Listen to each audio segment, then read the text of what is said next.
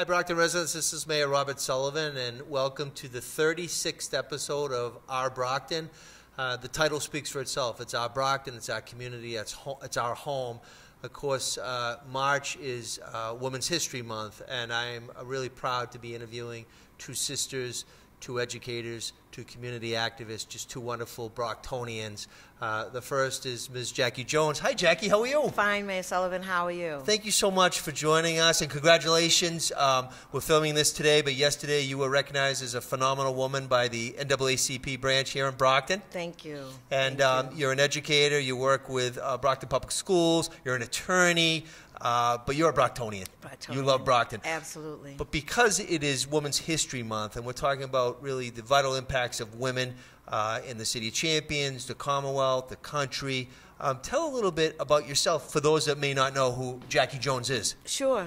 Well, I'm a longtime Brockton resident, almost lifelong. I went to Brockton High School, and that is actually where my sort of activism began. I was in school during the time of apartheid, was very strong in South Africa, and so we took a position on not carrying our student IDs because we found out that they were made by the same company that required people to carry them in South Africa. So that was our way of using our voices, all symbolically, to support them.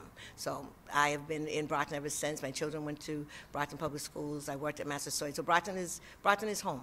And one thing you always tell me is you had a history teacher a long time ago. My father was your teacher back in the day. Absolutely, Mr. Sullivan. And I tell people when they say, oh, the little bushiness, it is from Mr. Sullivan because he took us to the Breakers. The Newport Mansions, had never been there, but he took the 11th grade history class there as a field trip. And it certainly exposed us to greater ideas really about wealth and inequity. So in his own way, he helped prepare us for some of that activism because there certainly were questions, how could these families have houses that were a block long? And, you know, just kind of looking at what did that mean in our country at the time. So one thing, Jackie, that you and your sister Gwen have done forever, as long as I've known you, is give back to the community.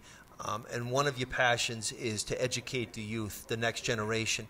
Do you mind sharing some of the pursuits you're doing right now and some of really the important things that you're doing to the next generation of Brocktonians? Absolutely. So we began Harambe Learning and Cultural Center, which is the nonprofit that we founded really as a response to everything that was going on during the sort of George Floyd summer.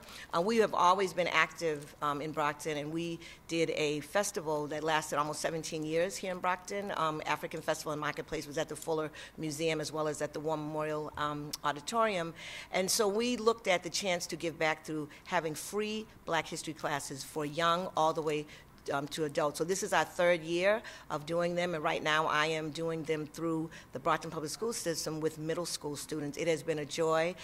Really the importance is the students get to learn that there are no limits except their imaginations, but also any kind of limits that they have put on themselves. No one in my family has ever done, or no one has ever done that, or I don't know a Black person that did that. So that's what we're looking to help give back by giving confidence, encouragement, a sense of empowerment, and also a sense to be able to dream and know that those dreams are possible. And one thing that you and Gwen have done since I've been mayor is Juneteenth. Absolutely. And do you mind sharing? Many of the viewers have heard of Juneteenth. A lot of them don't even know it's a recognized national holiday now. But the first Juneteenth that we did, Senator Ed Markey came. Yes. It was outside, and yes. we had our masks on because Yes. it was in the height of COVID. But Absolutely. I want to thank you, first of all. But do you mind educating and informing? Most certainly, sure. Well, as some may know, that technically Abraham Lincoln on January 1st, 1863, issued what's called the Emancipation Proclamation. And that meant that all slaves being held by southern states were free. But what happened during that time, so just imagine, young people, there was no internet, no phone, no Google. The news took just about 2.5 years to travel to Texas. So that means that the slaves in Texas did not get free until June 19th, 1865. And so that began being a celebration in the state of Texas. That's where it began. My mom is from Texas. She grew up celebrating Juneteenth, and it wasn't until she came to Massachusetts as a young Navy bride in 1958 that she found that it's not celebrated all over the country, and indeed she met so many people that had never heard of it. So we really appreciated that my mother had that education. We consider her Queen Juneteenth, and we were so happy to help educate our community. And so for us, what Juneteenth represents is freedom, but also the importance of having an education, the importance of voting, that is your power, and just the importance of remaining connected, because that is indeed what helps strength and helps us survive as a community. So we enjoy it as a free celebration.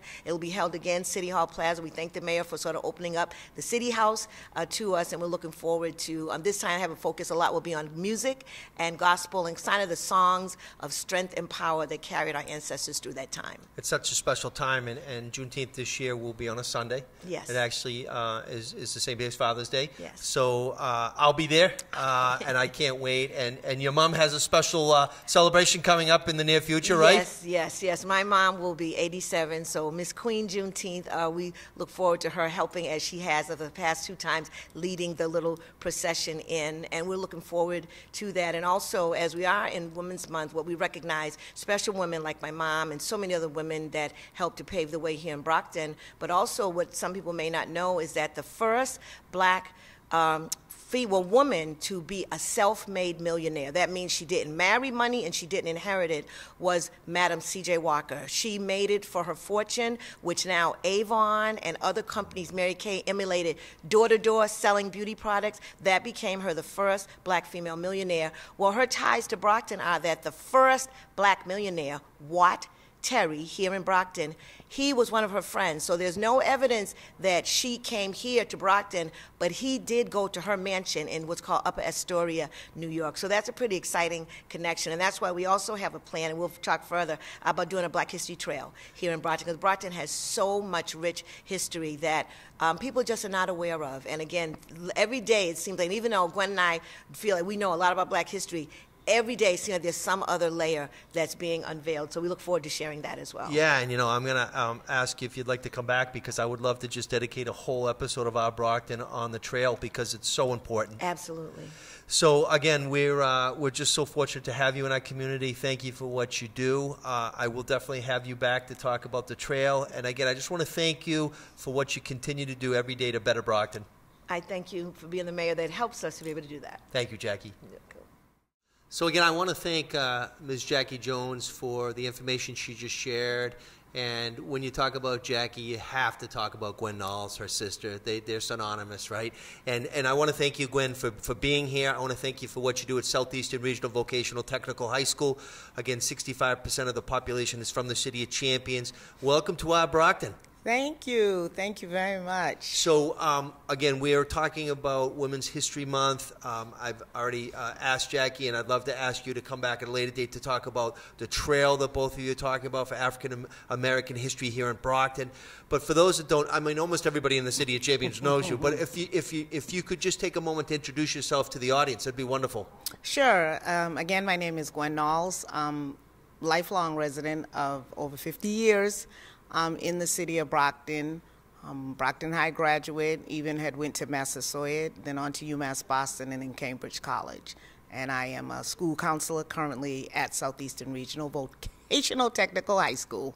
One thing that, so myself and Sydney Merrill, my chief staff, recently came up to Southeastern, and you were nice enough to take the time to talk to us. And one thing I've said is, to be an effective leader, you have to be a good listener. And so when you and Jackie talk, I listen, because, I mean, you really understand what it means to be a Brocktonian. You understand how important it is to educate the youth. They're the next generation. So do you mind sharing some important information that, you and your sister have been doing summer programs here in Brockton? Of course, Juneteenth's coming up, which is always an awesome day. But maybe those that don't know you or would like to be interested in some of the teachings that you and your sister do, if you would like to share that, that'd be wonderful. Sure. So we also have done a lot of virtual programming, which has been the way due to COVID.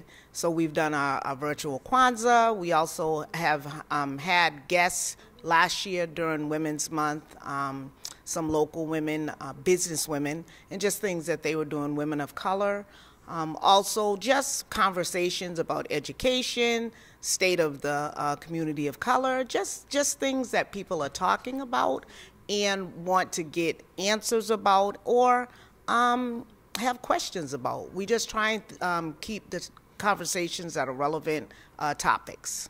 No, I think it's important, and of course, diversity, inclusion, and equity here at City Hall. We just hired Yolanda Kiner, and on the school side, of course, Renee Hayward.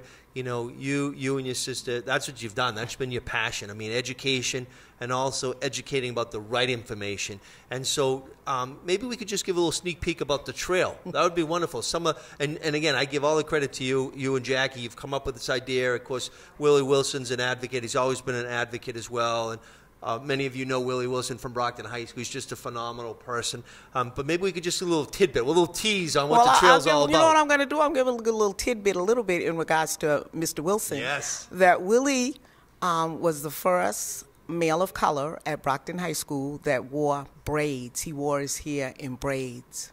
I know that. That is a tidbit. That's a fact too, right? He was called down to the office by then Housemaster Puliafco, because they wanted to know what type of statement was he making with those braids. So in knowing Mr. Wilson now, who's braidless, it's just a very interesting story, and one that he's proud of, and that we're proud of him as well. What year do you think that one was? Well, he graduated in '71. Okay. So back in the day? Back in the day. Yeah. So in terms of what you do at Southeastern, and again, it's a great school. It's a great school. You know, we have wonderful, wonderful students that go there from the City of Champions. Right. You know, what makes you get in the car and drive there every day? Like, what gets you jazzed up about working there? It's my families. It is. It's definitely my families. I love working with my families, and I am partial to my students from Brockton. You know, I always try and explain to them there's a difference between being from Brockton and living in Brockton. There's a big difference.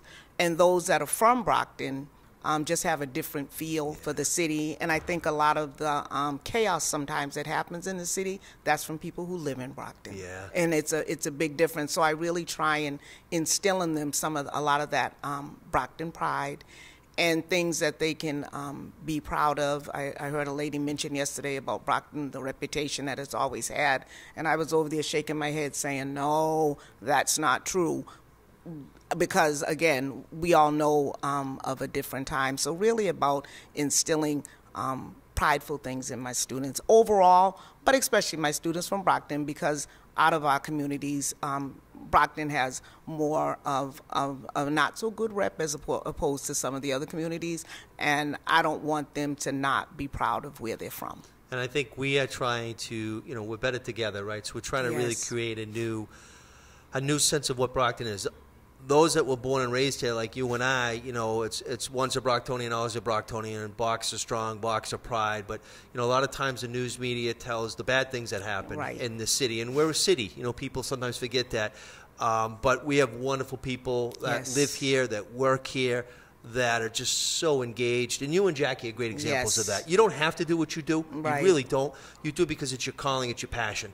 Right. You know? No, definitely. And it is. It's like we love. I mean, it's like we love Brockton. We really do. You know, and just the connections that have been made over the years through going from Ashfield, East Junior High. I'm still very much friends with people since first grade. So it is. It's something that means it. And one of our reunions one year, the theme was all roads lead to Brockton. And I absolutely love that. So every time I say something to someone who hasn't been here or hasn't been here in a while, I'm like, all roads lead to Brockton. And that's true. I mean, it doesn't matter if you're on the West Coast or Florida. Somebody has a connection to Brockton, Massachusetts. Yes, it's awesome. definitely. It really is. So I will definitely see you and Jackie and your mom at Juneteenth. We're going to be planning that. It's awesome. You spend so much time doing it.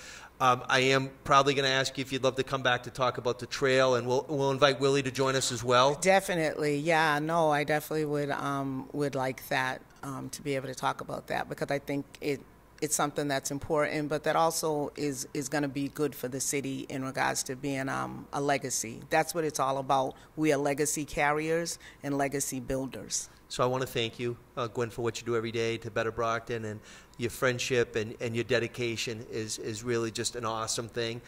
You and Jackie are special people. So I want to thank you for joining us today. It really has been my honor and privilege to be the host of Our Brockton, the 36th episode. Two wonderful guests joined us, Jackie Jones and Gwen Nauls, two sisters, but more importantly, two special people that care about the city of Brockton. They'll be back again at a later date. We will be having them and also Mr. Willie Wilson to join us to talk about the pursuit of establishing a long overdue trail to showcase African-American history here in the City of Champions. So again, stay tuned. We will also be proudly hosting Juneteenth again, Sunday the 19th of June, outside of City Hall. And I want to thank Gwen Nauls and Jackie Jones for what they do every day. We'll be back for the 37th episode. I won't tell you who our guest is going to be that day. It is an honor and privilege to serve as the mayor of the City of Champions. Have a great day. Thank you very much.